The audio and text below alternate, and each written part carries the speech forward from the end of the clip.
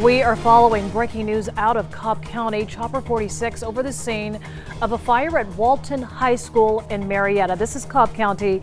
As you can see, there is a small plume of smoke still emanating from the top of the building. From what we understand, firefighters have been trying to put out this blaze for at least an hour now.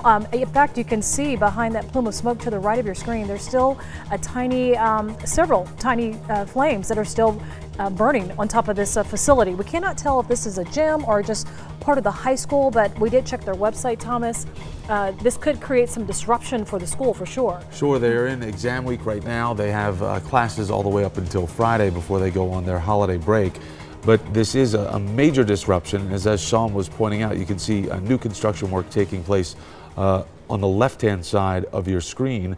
Hook and ladder trucks are on site there. We're going to work to get more information and bring you new details as soon as we get them about this fire taking place Walton High School in Cobb County. And if we can hone into the top of that building where the new construction is taking place, it looks like it may be like tiny bricks that are all broken apart. It may actually be asphalt, but this could be where firefighters with those fire trucks and the ladder have gone up there and tried to chop this up to try to make sure to get this hot spots out and to make sure this fire is totally out. But as you can see from the plume of smoke and the flames that we see that are still burning, this is still an active scene in Marietta at Walton High School. We'll continue to follow this and keep you posted with the very latest on our news app, CBS46.com as well.